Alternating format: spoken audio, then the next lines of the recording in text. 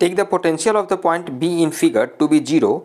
A. Find the potentials at the point C and D. B. If a capacitor is connected between C and D, what charge will appear on this capacitor? तो इस question में आपको एक ये diagram दिया गया है और C और D पॉइंट पर हम लोगों को पोटेंशियल निकालना है। स्टूडेंट बहुत तरीके से इस क्वेश्चन को सॉल्व किया जा सकता है, लेकिन जो सबसे इजी मेथड होगा, जो सबसे आसान तरीका होगा कि आप डायरेक्ट जिस भी पॉइंट पे पोटेंशियल निकालना है आप वहाँ पे Kirchhoff first law, junction law वहाँ पर यूज कीजिए और बहुत आसानी से निकलेगा। देखते हैं हम लोग कैसे। तो स्टूडेंट मान लेते हैं C पॉइंट पर जो पोटेंशियल का वैल्यू है मान लेते हैं वो x वोल्ट है। ओके, चलिए ठीक है। अब स्टूडेंट आप देख सकते हैं ये 50 वोल्ट का बैटरी है, इसके पॉजिटिव प्लेट से कनेक्टेड है, लाइक दिस कनेक्टेड है। इसका मतलब ये हो गया कि ये पॉइंट और ये पॉइंट, ये तीनों पॉइंट पर का जो पोटेंशियल होगा स्टूडेंट, इसको हम 50 वोल्ट लिख सकते हैं। क्लियर है। उसी तरह ये नेगेटिव प्लेट से कनेक्टेड है, तो ये पॉइंट और ये पॉइंट, ये आपका हो गया 0 वोल्ट हो गया। चलिए ठीक है। तो अब हम लोगों को मान लिया C पॉइंट पर का पोटेंशियल निकालना है, x वोल्ट मान रहे हैं, तो यहाँ पर हम लोग किरचॉफ फर्स्ट लॉ यूज करेंगे। देखते जाइएगा कैसे। तो पहले आप यहाँ पे एक लाइन लिख सकते हैं, applying Kirchhoff first law K1 area, जिसको जंक्शन लॉ भी कहते हैं, एट पॉइंट C। क्लियर है। C पॉइंट पर निकालना है तो C पॉइंट पर हम लोग लगाएंगे। तो भाई अब मान लीजिए जिस पॉइंट पे आपको लगाना है, जिस पॉइंट पर आपको किरचॉफ फर्स्ट लॉ आप लगा रहे हैं, मान लीजिए यहाँ से इस तरफ चार्ज मान लेते हैं अगर Q1 गया और इस तरफ चार्ज जो है वो Q2 जा रहा है, इस तरह से मान लेना है। अभी क्या है कि हम लोगों को पता नहीं है कि चार्ज का फ्लो किधर हो रहा है, बस मान लेना है कि इधर से Q1 चार्ज इधर गया है, Q2 चार्ज इधर गया है।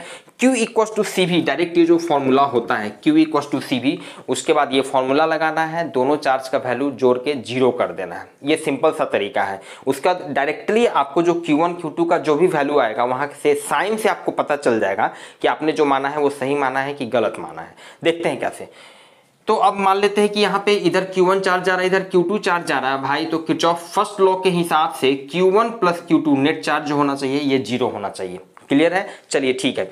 Q1 का वैल्यू स्टूडेंट अब ध्यान दीजिएगा, ये पोटेंशियल, ये जो कैपेसिटर है 4 माइक्रोफाराड कैपेसिटी का, ये जो कैपेसिटर है इसके क्रॉस पोटेंशियल डिफरेंस ये 50 वोल्ट है, ये x वोल्ट है। ऑब्वियस है चार्ज जब इधर से इधर जा रहा है, इसका मतलब Q1 का value Q equal to CV से, C का वैल्यू हो गया 4 माइक्रोफाराड और पोटेंशियल डिफरेंस कितना हो गया x minus 50। Obviously charge higher potential से लोअर पोटेंशियल की तरफ फ्लो करेगा। इसका मतलब है हम मान रहे हैं कि x वोल्ट ये जो 50 वोल्ट से बड़ा है। क्लियर है। बाकी साइन से वो अपने आप ऑटोमेटिक आपका आंसर में पता चल जाएगा, जो माने हैं वो सही माने हैं कि नहीं। चलिए ये Q1 का वैल्यू लिख दिया, Q2 का वैल्यू कितना लिखेंगे, Q इक्वल टू CV से, C कैपेसिटेंस कितना है 8 माइक्रोफाराड। ठीक है। अच्छा, और पोटेंशियल डिफरेंस इसके क्रॉस कितना हो गया, ये x वोल्ट है यहाँ पे और इधर है 0 वोल्ट, तो x माइनस 0। क्लियर है। Equals to 0। अब यहाँ से देखिए बहुत आसानी से हम लोग x का वैल्यू निकाल लेंगे। वन थिंग, दूसरा आपको यूनिट को लेकर कंफ्यूजन नहीं होना चाहिए। आप यहाँ पे ये जो 4 माइक्रोफाराड जो दिया हुआ है, आप इसको डायरेक्ट फराड में भी चेंज कर सकते हैं 10 टू द पावर माइनस 6 से मल्टीप्लाई करके, लेकिन देखिए बात बराबर हो जाएगा क्योंकि 10 टू द पावर माइनस 6 दोनों में कॉमन हो जाएगा, तो ले दे के उसका कोई असर यहाँ पे नहीं पड़ना है। क्लियर है।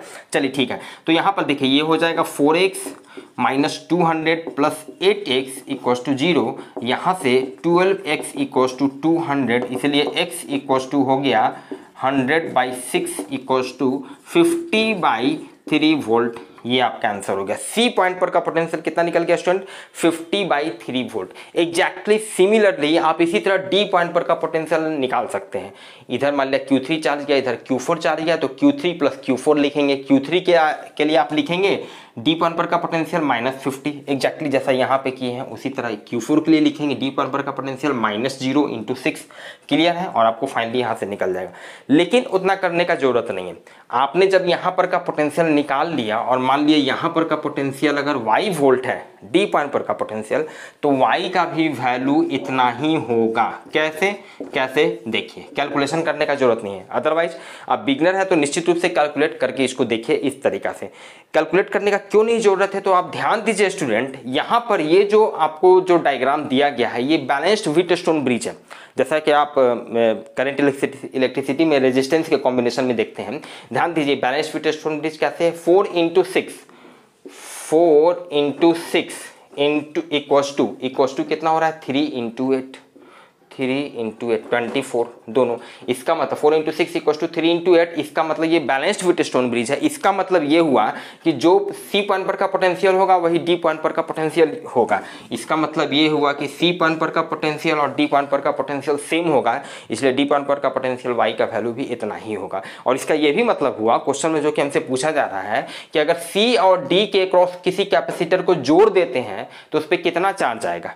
भाई तो जब C और D पॉइंट पर का पोटेंशियल सेम है तो हम इसके क्रॉस जब कैपेसिटर जोड़ेंगे तो उसमें तो चार्ज ही नहीं फ्लो करेगा, क्योंकि चार्ज फ्लो करने के लिए पोटेंशियल डिफरेंस होना चाहिए। पोटेंशियल डिफरेंस तो रहेगा नहीं, दोनों पॉइंट पर का पोटेंशियल सेम है तो उस पर कोई चार्ज कहने का मतलब है कि नहीं आएगा, कोई भी कैपेसिटर जोड़ेंगे तो। क्लियर बात है, वन थिंग। स्टूडेंट दूसरा इसका क्या मेथड हो सकता है, तो देखिए बहुत मेथड हो सकता है। फाइनली यहाँ पर जो चार्ज का हम लोग वैल्यू निकाल रहे हैं तो ये क्या है, आप चार्ज का वैल्यू यहाँ पे बहुत तरीके से निकाल सकते हैं, करके आपको देखना चाहिए। बल्कि क्या है, आप क्या कीजिए कि भाई ये चारों कैपेसिटर का इक्विवेलेंट कैपेसिटेंस निकाल सकते हैं। ये सीरीज में है, ये भी सीरीज में, फर्दर ये टोटल पैरेलल में है। तो नेट चार्ज यहां से Q = CV से, ठीक है, नेट चार्ज आपका निकल जाएगा। उसका फर्दर आप Kirchhoff voltage law, loop law आप अप्लाई कर सकते हैं। इस सेक्शन में कितना चार्ज गया, इस सेक्शन में कितना चार्ज गया, मतलब बहुत तरीका हो सकता है, आप करके देख सकते हैं।